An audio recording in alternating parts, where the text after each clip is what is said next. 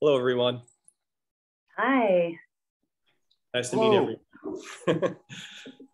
Well, if at any point anyone wants to jump in to a general question, sometimes I'll direct specific questions to either directors or people in the film, but feel free whenever anyone wants to speak. Let's start off though with Din and Chris. Incredible movie. I was wondering how the two of you first got involved in the telling of the story.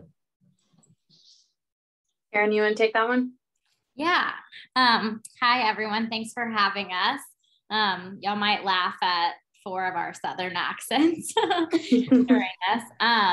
So Din and I both went to the University of Virginia. And so the catalyst for this film was what happened in Charlottesville in August of 2017. And at that point, for about 9 years, I had been volunteering in Clarkston.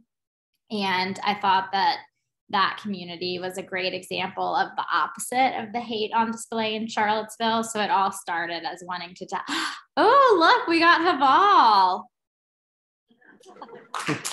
Nice. So it really started with, meeting Heval, and we had no idea that Chris or Melissa or Arna would be part of the story. And it's just one of the cool things that happens or can happen sometimes with documentary is when real life is better than something you could write.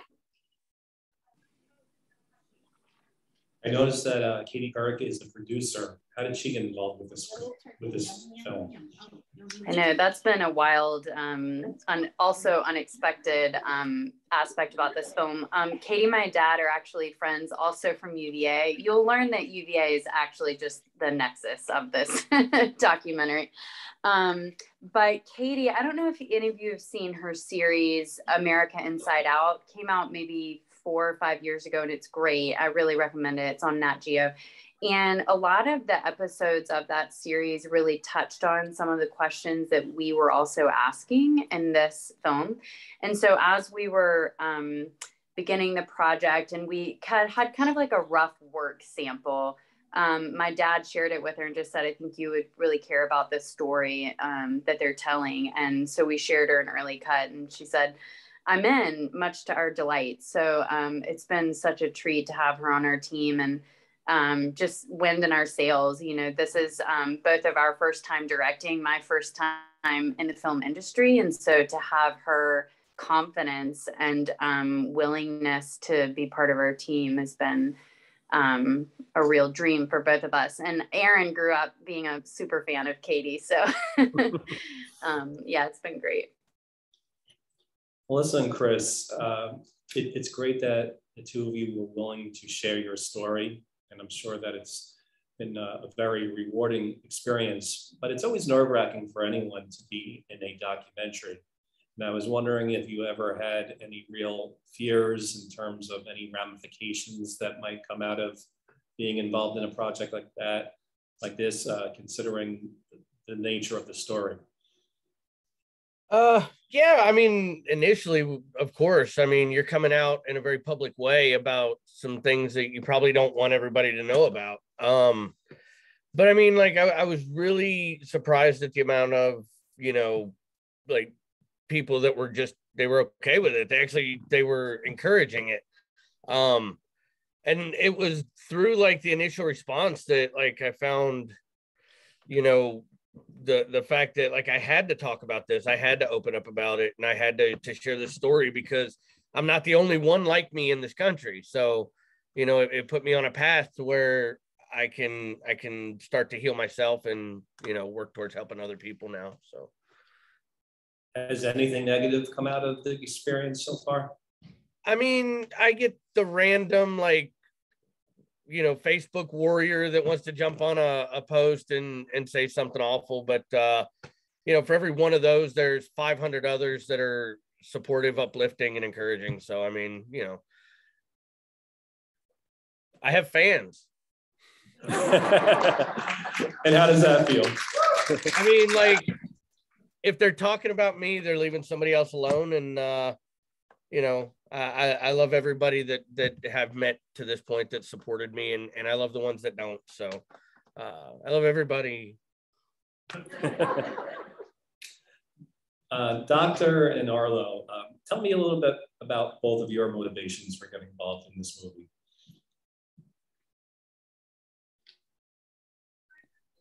I do a ton of Q&A response. I'd love to hear what Heval says first, but and actually it's Arno. I can't sing, so the Arlo. I try though, and Arlo Guthrie is awesome. But yeah, my motivation was really to help bring Chris's story to the world and Melissa's story. To me, Melissa is really like the big hero of this film, and definitely a catalyst, more so than anyone else, I think. But really, my kind of intention when I create content is that I want people from extreme ends of the political spectrum on either end to walk away from it after experiencing it and going, that was awesome. Like, that was really meaningful. And Din and Erin have done such an amazing job with Refuge. I think it really ticks those boxes and accomplishes that. So I'm just honored to be a part of it. And would love to hear what Heval has to say. And since meeting Heval too, I've really wanted to do anything I could to help up his platform. He's a pretty busy guy, but he's got such a great story, and he's such a amazing human being that to see him shine his light on the world through this film is really important to me. Oh, thank you, Arno. We should record that and send it to my wife, so she could recognize my value. And I don't have as many fans as Chris does, but Chris's back. I love Chris's background. The fan is really making me feel cold. I've been texting him for the last couple of hours about it. So yeah, I mean, it's been a great experience. That's how we interact. We joke a lot. And the one thing I did that documentary to purposely show people, you don't have to have an academic, scientific agenda to change people. The way I talk to Chris is the way I talk to my friends here in Clarkston and my area, or people I used to meet along my life. So I think people, tried always very hard to pursue people to change with a certain agenda. And I think that could backfire and comes out unreal. And I think the purpose of the documentary showed there's really two human beings that look so different, but also is very similar. If you put Chris and I next to each other, and also Arnold, we all came from a background of struggling and suffering. We all had some kind of trauma in our life. Some of us, went some wrong direction, eventually came to the right direction. People like me get a lot of credit from coming from 0 to 100. I came here as a refugee. Now I'm a doctor. It's considered the American dream. But nobody looks at Chris, who went to negative 100. He's back to 10. His progress, it was much more effective than mine in a scientific measure. So, and that's my goal, is to showcase that one is very natural to change people by actually approaching it like a natural method, and just, treat each other like the way you want to be treated, or to treat your fellow neighbors. One of the messages that's so powerful in the film is, and maybe several of you can address this, is that I think a lot of people here are loud and clear that all different groups need to be treated with respect. But Doctor, when you emphasize that we need to pay attention to the people in the middle of the country, between New York and California, it's really important. When did you realize that that was such a vital part of the message of this film? Honestly, it became very visible during the Trump election, where, I consider myself a moderate. My dad voted for John McCain. I voted for, Obama. My father loved George Bush. I like, Democratic. I mean, just what I'm saying is, like, when I start noticing that the left start thinking they know better than the rights because they went to school or they had some kind of degree next to the name. And that was wrong. I'm a physician, you know, when patient walk in my room, I don't start my conversation. I know better than you. I'm the doctor. Just be quiet. I know what to do for you. That's not how I approach anyone. Like, you know, you have to listen to people. You have to figure out where their issues are coming from. And technically, they say in medicine, if you 90% of the time, if you listen to the patient, they give you the diagnosis and how to fix the problem. So that's something we lost in our political environment. Nobody wanted to listen. Everyone wanted to be right. And then eventually backfired in certain state, you know, and the way, you know, if you're from the right, you thought you won, you're from the left, you thought you lost. So it's kind of like, but we never came to a common ground, you know, and that's the issue. Like, and I love this country so much that I don't want it to lose that foundation that made me who I am today.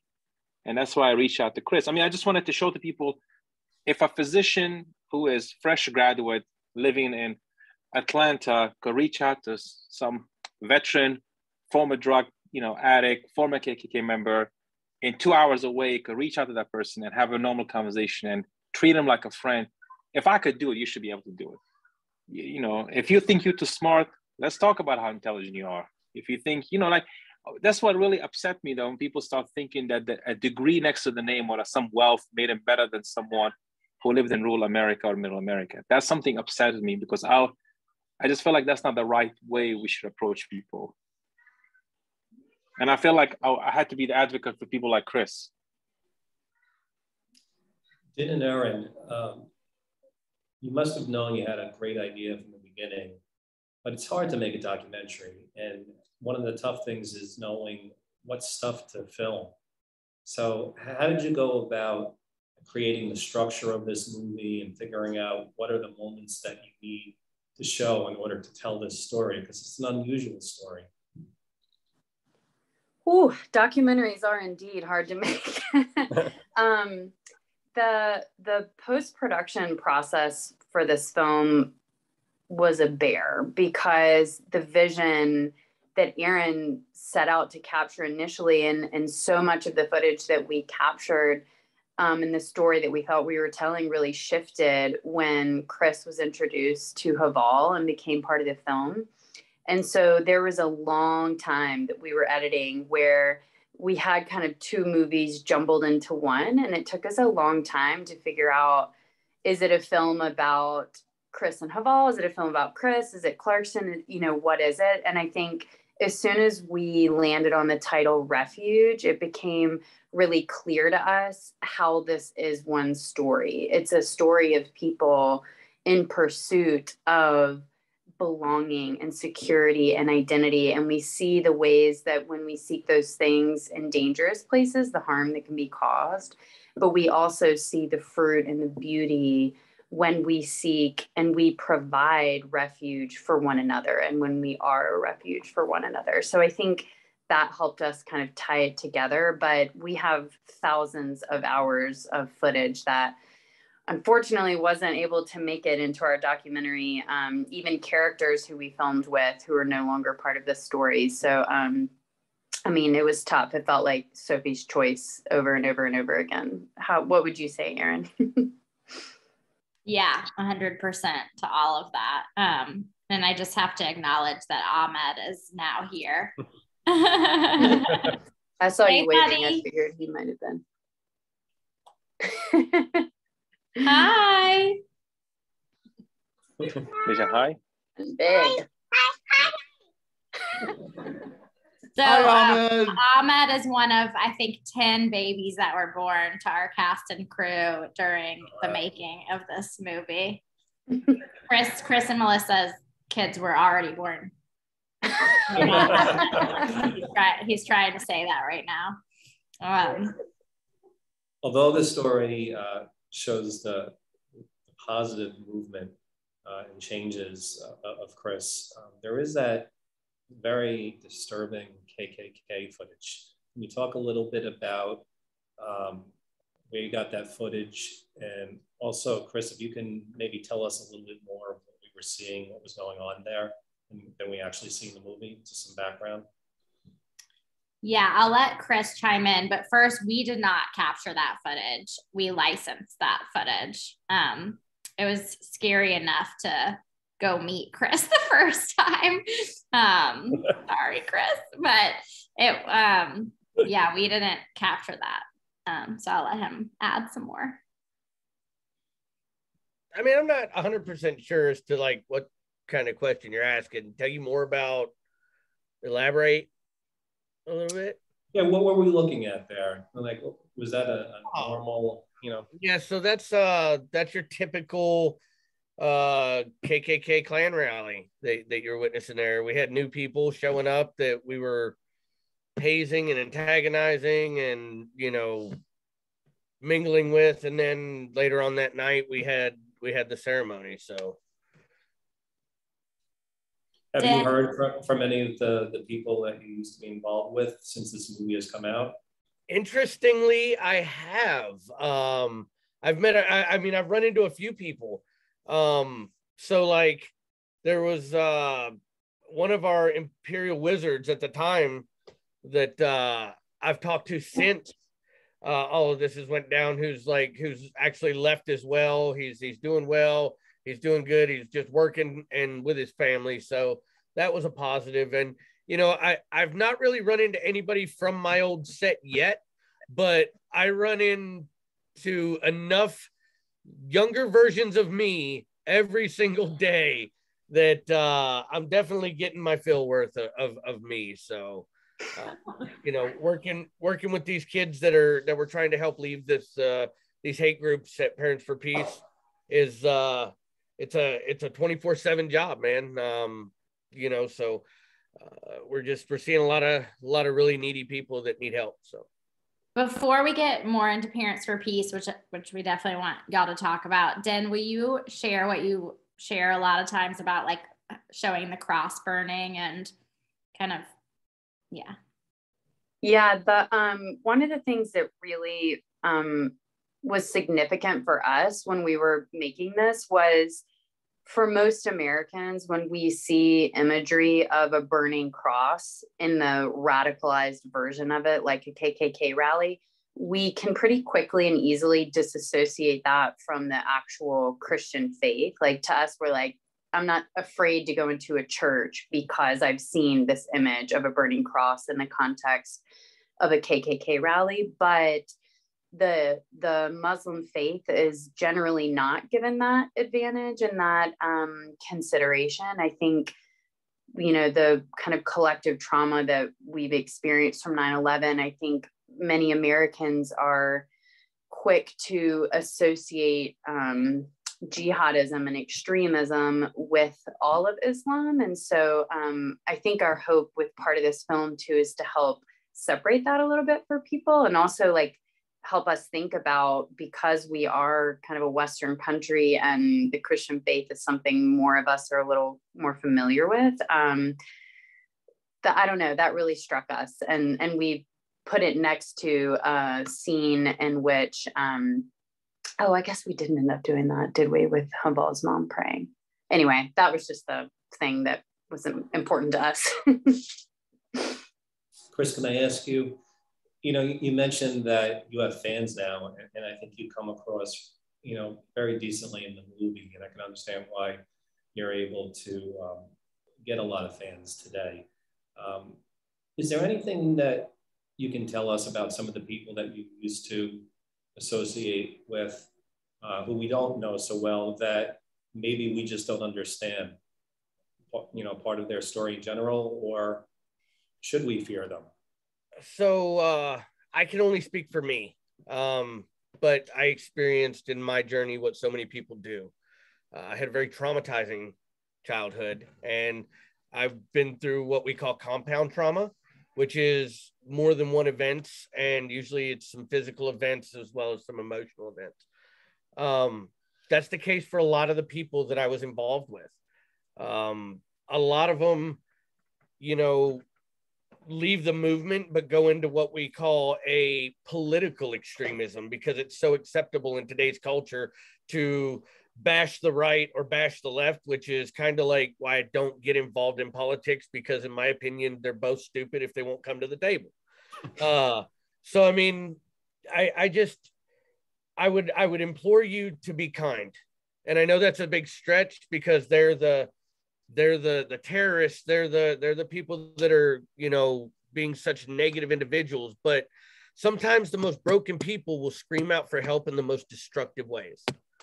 And those destructive ways are just their way of communicating. So as soon as I was able to realize that my negative reaction wasn't getting a response from Arno or from Heval or even from my wife anymore, it lost its effect, man. And just the dialogue, you know, rather than say you're the bad guy, you know, ask why they're hurting, why they're suffering. And I promise you, they'll tell you.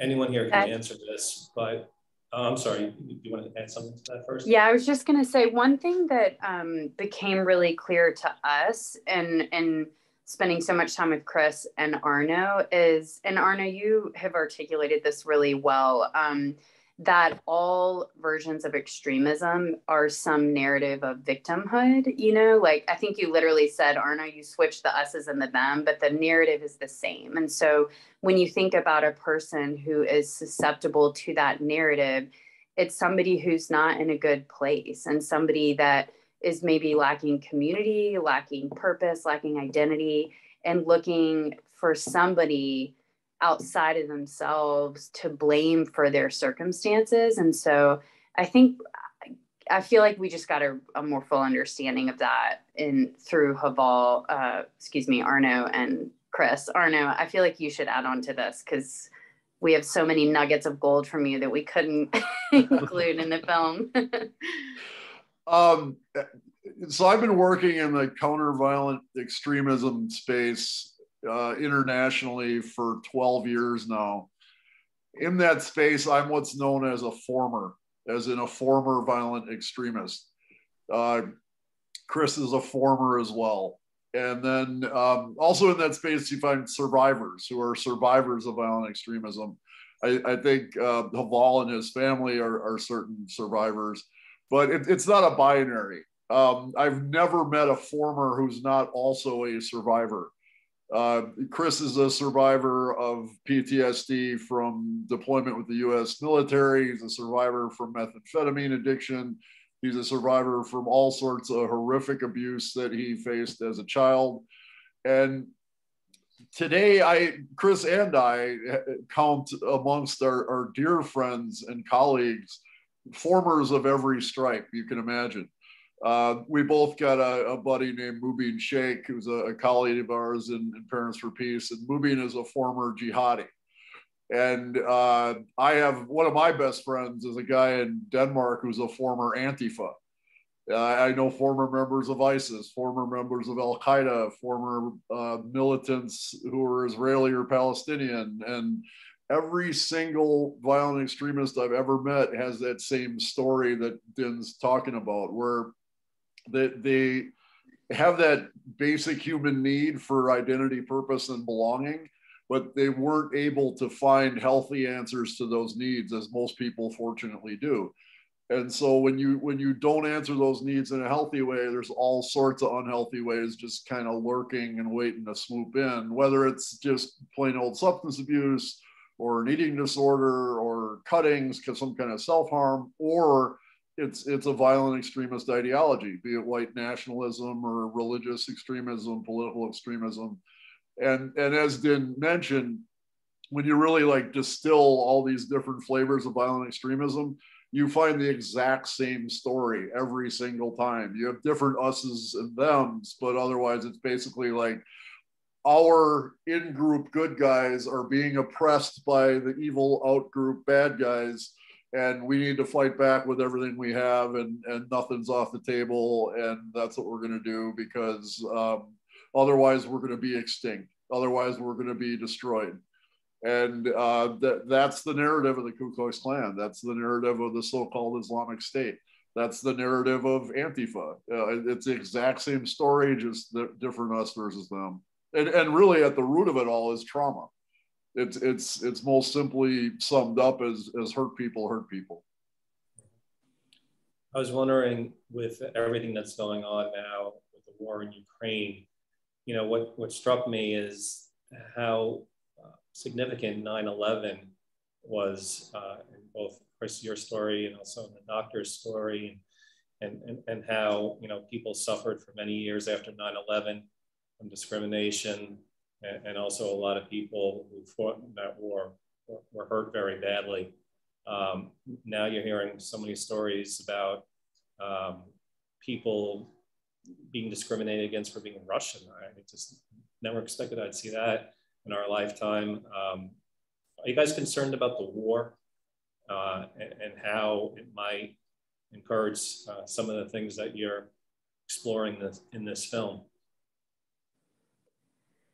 Yeah. No, go ahead. Or yeah, Chris, you go. Yeah, go ahead. I didn't have a fully baked thought. I was actually passing it to Erin.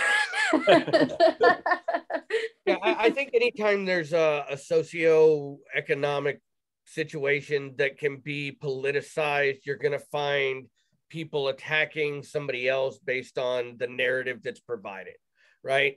You see people attacking people in the streets based on which news channel they watch, Fox or CNN. You know, you've seen the Asians attacked because of the COVID. You see Russians being attacked that don't support the war in Ukraine now. And I think it's all based on just a lack of information and a lack of understanding about the magnitude of the situation. I mean, unfortunately, we're seeing the rises in it, and it is concerning. Anytime somebody is attacked or targeted just because of their racial, sexual, religious orientation and connection to something else, it's just unacceptable. And, you know, I hope that people will take the time to realize that every Russian isn't involved for the war in Ukraine. I mean, that should speak for itself, but, you know, I pray for everybody involved, both Russians and the Ukrainians. You know, I'd add. Oh, sorry. Go ahead, Arno. Sorry, I would add to that next to the Ukrainians, the people suffering most because of this war are the Russian people. And my heart just absolutely breaks for thinking of all, you know, if you had a business in Russia, you're done. Your business, everything you worked for your entire life is now just up in smoke. And so it's a really tragic thing. And again, like Chris said, compassion's the answer here. We need to bear witness to all the suffering that's happening, no matter where it's happening and no matter who's suffering. We need to bear witness to all of it. And that's sort of what I was going to is, I feel, you know, obviously terrible for what's happening in Ukraine, but anytime someone asks me about it, I ask them, like, have you thought about why the news hasn't been covering the war and genocides happening in Congo or Ethiopia or Yemen? So I think that's a big thing that we learned in Clarkston, is that this is happening all over the world. And I think, you know, I love, like, driving down the street and seeing the Ukrainian flags. And I love that Ireland, instead of like wearing green on Thursday, they're going to wear yellow and blue. And I love that my husband joined Tinder in Ukraine so that he can give money to people, you know, like there's all this incredible stuff happening in this outpouring of love. But as someone who's spent so much time in Clarkston and like other parts of the developing world, it just like further breaks my heart that nobody's talking about or knows about these wars that have been going on for 30 and 40 years. Yeah, I feel like that really illuminates to what extent I think this is resonating, because it's a horrible atrocity that's happening, of course, but I do think there's a sense of like their cities look like ours, you know, and for those of us who are white, the people that we're seeing being displaced and killed and terrified and fighting for their country look like we do. And so I think it does strike a different chord. And I think it is worth us all kind of considering why that is, you know, and offering the same kind of compassion and outrage for the immense suffering that happens everywhere, to cities that don't look like ours, to countries that don't look like ours, and to people that don't look like we do, you know. But I think we hope that, you know, it's been interesting throughout making this film, the relevance and urgency of it has evolved day to day, it seems. You know, one crisis after the next makes us feel like, oh man, unfortunately for the world, our film has something to say about this. And, you know, for a few years, it was the dismantling of the American Refugee Resettlement Program, it's polarization, it's September 6th, you know, it kind of keeps evolving. But I do hope that our film can speak into, you know, we're seeing what happens when authoritarian leadership is unchecked, you know, and the horrors of war and the horrors of a mass group of people being killed and displaced. And so I hope our film can offer a little bit of hope and a little bit of healing to our world, who continues to need that hope and healing, you know. Melissa, we probably wouldn't all be speaking here tonight if it wasn't for you. Yeah. Well, I was wondering, you know, everyone's talking about suffering, but you suffered for a number of years, and I was wondering if you ever imagined that the two of you would be featured in a film, and how does it feel to know that your story, all of your stories, are making such a big difference now to so many people? I never thought for 1 minute, I think we're muted. No, we're good. I got you. I never thought for 1 minute that like anything would happen or anything would change. You know, I was just like, you can't win the lottery without playing. So I was like, you know, let's just shoot a shot in the dark, you know, here, and let's see what happens. And never in a million years did I think that, you know, I would receive, or there would be somebody out there that had been through the same thing that he was going through and would be willing to help.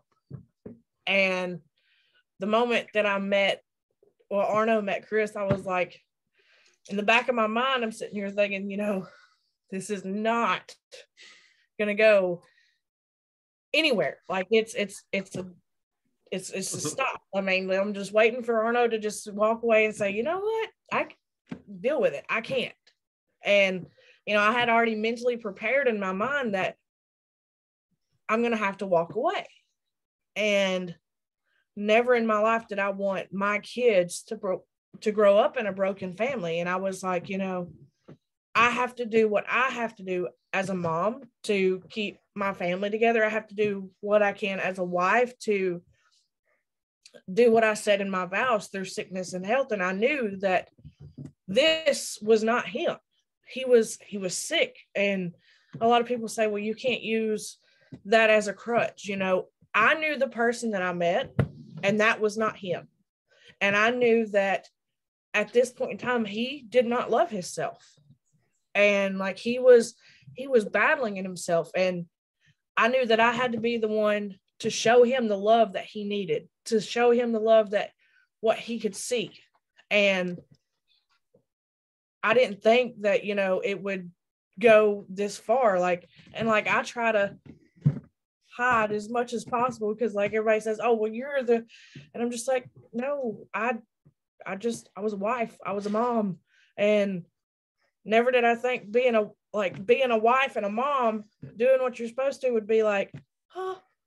But it is. And like, you know, a lot of people, like I said that whenever we was in Colorado, before we went, there was a young kid on our ball team, and you know, he was like, you know, I don't believe you. You're not in a movie. That's why. So I showed him the preview, and he immediately says, well, my mama would have just left. And I was like,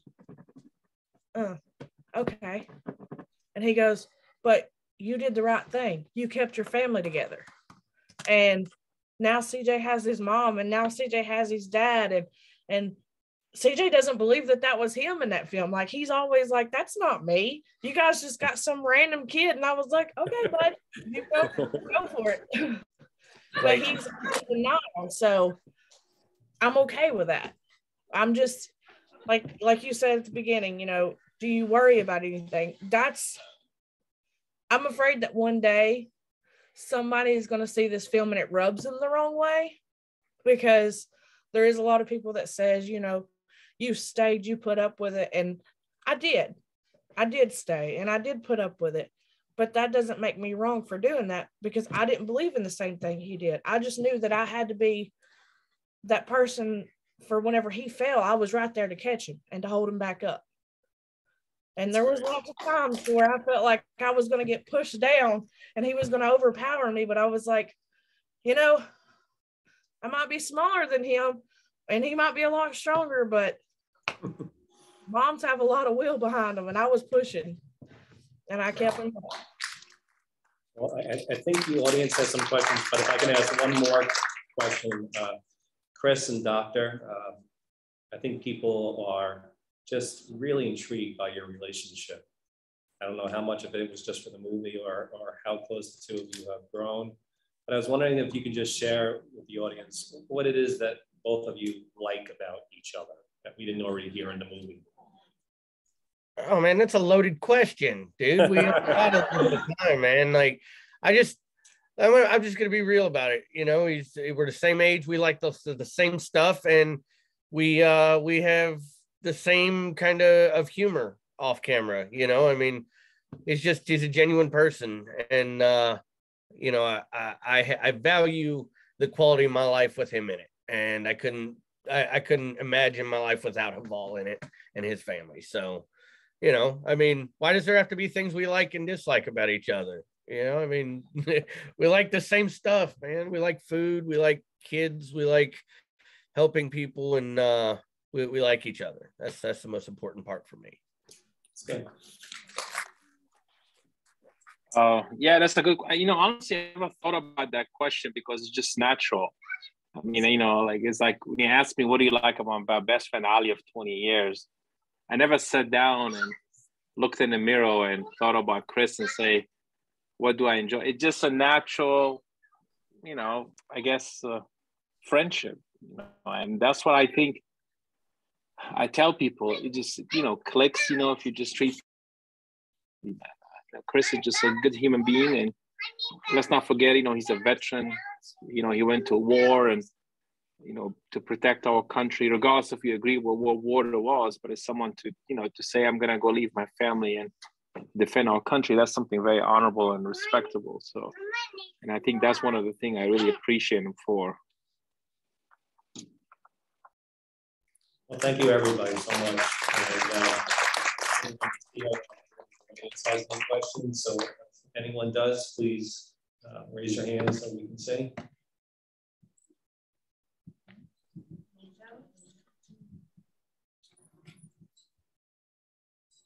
I'm wondering how CJ, how have you worked with him to acknowledge the journey that Chris has gone through? I'm sure Chris and Melissa, there were a lot of things for CJ to unlearn and to learn a different way of interacting with the people that he meets in his community and his world.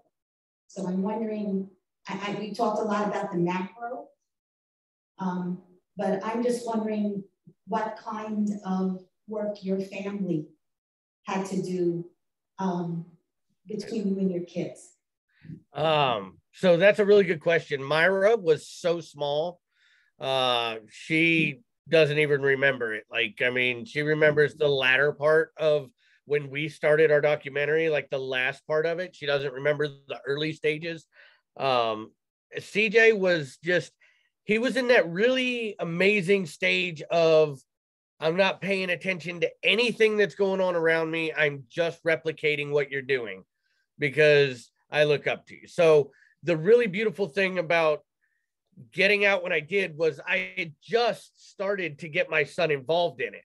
So the footage that you see of him with his little robe, that was the very first one that I had taken him to, and one of the very first times I had him around the group.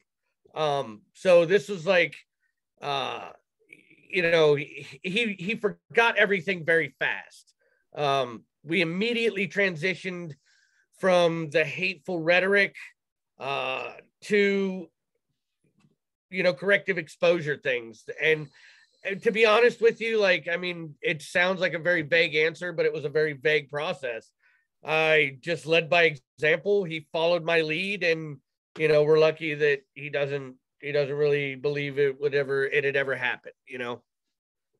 I remember being on a shoot, I guess it was probably like May or June of 2019, because I was like 8 months pregnant and it was so hot. And I remember being at y'all's house, and Chris, I think you were at work. And so we were just like filming verite stuff with Melissa. And Melissa, you were like doing dishes and telling me how CJ had made a friend that summer. Like he had made a friend from India, a friend from Mexico, and that like helped you and me realize, like, okay, he's gonna be okay, yeah. You know. The little boy that I can't remember what his name was, but the little boy didn't speak any English. He was from India, and like his Ganesh. Yes, Ganesh. His parents would move a lot because of where his dad worked.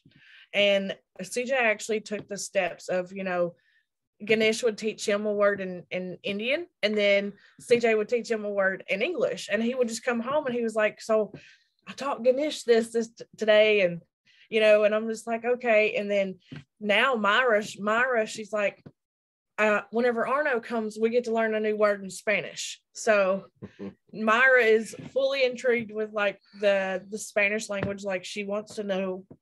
Dude, it's like I got a little Dora running around my house. Like she literally, like the haircut, everything. She runs around, she comes in, she's like, hola. And I'm like, no. Like, stop right there. Go deal with your mother.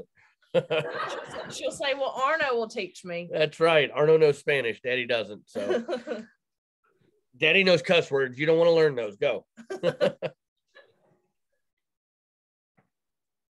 The doctor is, does he have any interest, or has he gone back to what might have been Kurdistan to talk about this, or to see what's going on in that part of the world, and perhaps bringing some of this message back to that part of the world? Heval, did you hear him? Yes, now I hear. Thank you. That's a great question. You know, a lot of immigrants, a lot of refugees, when they come to this, you know, a lot of the foreign country, the first thing comes to their mind is like, how do I help back home? And the best thing ever happened to me first is, how do I build a strong foundation in my new home first before I'm effective help to anywhere back home? You know, the Kurdish cause is a very complicated historical issue in the Middle East. And my main focus is to build as a strong foundation in the US by being a fellow American, and at the same time educating as many Americans about the Kurdish cause for them to become advocate for my people. I think that's the best way to approach it, because it's honestly not fair to America after America gave me 20 years of its land and time to make me achieve where I am, and to say, hey, see you guys, I'm gonna go back and fix some problem in my country that I never really lived for a long time. It's just it's not part of being Kurdish. So, you know, they say whoever taught you an alphabet, you owe them a book. You know, and I own America volumes before even I could help anyone else. But a great question. Heval, do you want to talk about the Kurdish American medical mentoring you do, and like the mentoring you do for all kinds of people? Yeah, I mean, you know, through my training, I noticed there's lack of, you know, medical doctors from poor background and, you know, underserved backgrounds. You could look at it from racial and, you know, socioeconomic and rural. And I started during the process of building formal programs to help kids from high school and college level from those areas to become doctors. And, you know, I remember I started in my fellowship at one high school. Now we had like 14 locations serving 500 students, hosting various activities. That's something I started, and, you know, train people to take over, and kind of I'm leading from distance now. At the same time, just to focus on my Kurdish heritage, I actually focus on advancing the Kurds in America. So we have a medical organization where we help Kurdish students become doctors. So overall, leading back to, you know, building a strong foundation in the US. So this is one of my advocacy work right now, is changing the face of medicine. I don't know if you guys know, only less than 5% of doctors are African American or Hispanic, and less than 7% are from poor background, and I think less than 3% are from rural America. So there's obviously a big disparity in the healthcare field, and that drives a lot of the outcomes that we see. So, Chris and Arno, can you get a sense of what percentage of individuals who have the extremist white supremacy here in our country are amenable to the changes that you guys have worked so hard to accomplish? So how frequent do you think if they made themselves available to you, would you be successful at getting to change? That's basically like asking what percentage of alcoholics are amenable to quitting drinking.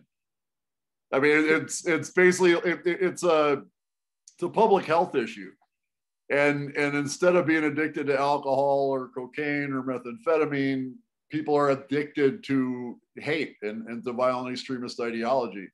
So anyone who's an addict is going to hit rock bottom at some point during their addiction journey. And it's just a matter of when that rock bottom happens, are they going to know that it's possible to ask for help? We've done a great job as a society for substance abuse to, you know, anybody who's an addict or even a user knows, well, if I need to quit drinking, I go to AA. If I need to quit methamphetamine, I go to NA. I think right now we're just in a position where we really need to raise awareness that, first of all, violent extremism is a public health issue. It's not a political issue. And that when people need help to change their lives and to kick their addiction to hate, that there are places to go. Chris and I both work with a group. Heval's done work with Parents for Peace as well. We work with a group called Parents for Peace. You saw it on the card at the end of the film. People can learn more about Parents for Peace at parentsforpeace.org with the number 4. At our website, we have a toll-free helpline that's available nationwide. Either loved ones of someone who's getting involved in violent extremism or individuals themselves can call and ask for help. I'm on the advisory board for Parents for Peace. I'm kind of the same relationship Heval now has with his nonprofit, but Chris is on the front lines. Chris, on a full-time basis, is working with people to disengage them. He's a specialist for white nationalists, but I know that like Chris and Mubin will like kind of cross consult, so that if Mubin's working with a kid who's getting mixed up in some jihadi group, a lot of times they'll bring Chris in to give another perspective, and that's a really powerful thing. I actually to have that capacity to work across the various factions of violent extremism. So if people are interested in helping Parents for Peace scale, we always are in need of financial support. That's how Chris gets paid. So if you go to the website parentsforpeace.org and you're interested and in a position to make a donation, that's a huge help. Okay. Well, Arno, Din, Erin, Chris, Melissa, Dr. Thank you so much. This film is amazing, and appreciate it. Thank you. Thank you all for having us. Good to see all of you.